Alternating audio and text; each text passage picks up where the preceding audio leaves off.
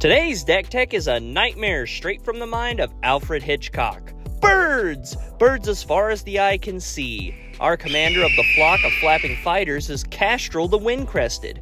Kastral the Windcrested is a 5-mana, 3 generic, 1 white, 1 blue, 5/4 legendary creature bird scout with flying, and whenever one or more birds you control deal combat damage to a player, choose one. You may put a bird creature card from your hand or graveyard onto the battlefield with a finality counter. Put a +1/+1 counter on each bird you control, or draw a card. This deck's game plan is pretty simple. Get the birds down, drop the commander, overwhelm your opponents with awesome aviation value. If you like birds, combat damage, and overwhelming value, then this is the deck for you. Now, I know one of the drawbacks of just dropping birds in is that they come with those pesky finality counters, so if they happen to get removed, then they are exiled. Well, don't worry about that because there are a surprising number of ways to get rid of finality counters. Another really strong point of the deck is that with Kastral's ability to drop birds and draw cards, you are rarely tapping mana on your turn, which opens up a really responsive deck, giving you time to load up your hand because even after a board wipe, as long as your commander sticks around,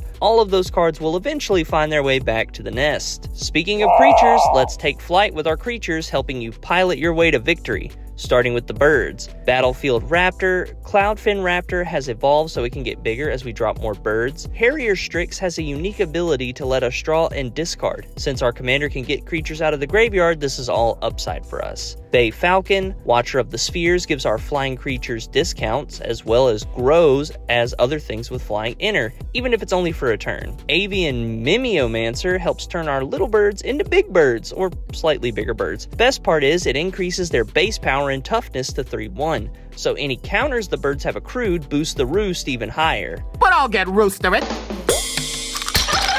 Aven Sunstriker has Double Strike. Empyrean Eagle boost all other flyers. Kangi's Lieutenant boost flyers again. Lieutenant Kurtar gets rid of pesky attackers, and again, since Kastral brings birds back, this can be used multiple times. Warden of the Evos Isles is another discount flyer. Impaler Shrike is a crazy good card in the deck, allowing us to draw 3 cards pretty consistently, then ditch the finality counter and do it all over again. Meneldor Swift Savior is a prime example of how to get rid of finality counters by blinking the birds with them on. Thieving Magpie for card draw. Tine Shrike has Infect, which is a surefire game plan, making these little guys an instant threat. Aven Warhawk. Celestial Gatekeeper can get 2 birds back from the graveyard, but only once. Coveted Peacock goads creatures to make sure scary threats aren't coming at our birds. Gwahir, Greatest of the Eagles, comes with the upside. If we gain 3 life or more, we get more birds. Kangi, Sky Warden, gives our birds a boost. Shriek Raptor, again another bird with Infect. Steel Plume Marshal gives another boost to our bird brethren. Wingmate Rock is a bird dumping machine.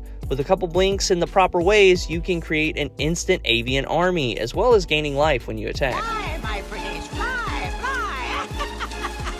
Yorion Sky Nomad, the modern pariah, blinks any creature we want, which gets rid of multiple pesky finality counters, allowing our birds to keep soaring. Crookclaw Elder provides some card draw, and Eagle of Deliverance gives an indestructible counter, making our commander even more resistant. Onto our non-birds, Scholar of New Horizons removes counters to get us lands. This includes finality counters, so great synergy there. Errant and Giada lets us cast spells from the top of our library. Jubilant Skybonder basically gives all our creatures Ward 2. And lastly, Sanctuary Warden removes counters to draw cards and make tokens. You can't beat that value.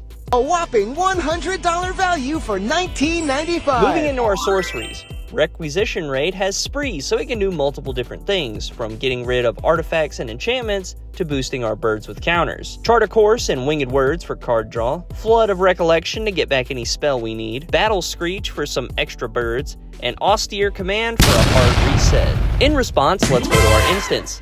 Clock Spinning is another way to get rid of finality counters, or counters in general. It also has buyback, so we can use it over and over again. Cloud Shift, Flicker of Fate, Momentary Blink, Teferi's Time Twist, and Ghostly Flicker to either protect a bird or remove a finality counter. Rustler Rampage again has Spree, giving us a way to untap all creatures target player controls, or we can give target creature double strike. Lofty Denial and Negate for counter spells. For removal, we have Reality Shift and Resculpt. Rounding out the instance, Deluge to tap down our opponent's boards. While we might not always need it because the deck is full of flyers, we can help an opponent look at a more appealing target other than our birds. Frantic search and thirst for knowledge for more card draw. Lastly, make a stand to give the board some protection. For artifacts, we have Wayfarer's Bauble, Azorius Signet, and Talisman of Progress for mana ramp. Kefnet's Monument will help with our blue creature cost, as well as tapping down some opponent's important creatures. Horn of the Mark will help dig through the top 5 to find more things to get out with Kastral. Rounding out the artifacts, we have Biden of Thassa to make sure all those birds get value from attacking our opponent. For enchantments, Favorable Winds is an anthem for our birds. Military Operation, Coastal Piracy, and the new room card, Locker Room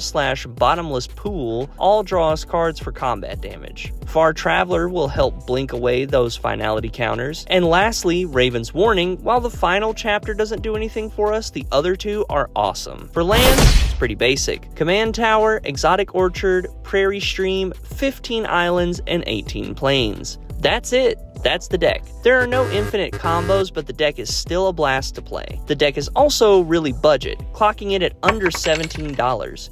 Feel free to pick it up, then pick up your opponents and drop them on a spike. Like a shrike. That's a kind of bird. Birds! If you like the deck and want to upgrade it, Arcane Signet and Soul Ring to help speed the deck up. Other than that, extra turn spells are going to take the deck to the next level. Nexus of Fate, Beacon of Tomorrow, Alrund's Epiphany, whatever extra turn spells you like. Next, let's beef up the counterspell section with Counterspell, Swan Song, Strict Serenade, or again, any counterspell your heart desires. Lastly, for an extra win con, I would throw in an Approach of the Second Sun. With all the card draw you're doing, if you cast this once, you're probably going to cast it again almost immediately. Slicing into cards to cut. Lofty Denial is good on a budget, but it could be better. I'd cut it. Deluge is a wash, but it could be better. I'd cut it. Horn of the Mark is great for digging, but we play so much card draw, it's a little unnecessary when stacking up against extra turn spells. I'd cut it. Kefnet's Monument can be good, but compared to Soul Ring or Arcane Signet, it's no contest. I'd cut it. Lastly, the Raven's Warning is good for our budget, but it could be better.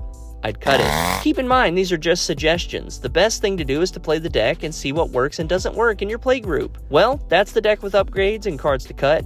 If you stayed this long in the video, thank you so much for watching. Be sure to like, comment, and subscribe. It goes a long way to helping the channel, and I appreciate it greatly. For October, I plan on releasing weekly videos on the spooky decks I've built from Duskmourn, so if that sounds interesting to you, be sure to subscribe to stay up to date on that. Thank you so much for watching, and I will catch you in the next one.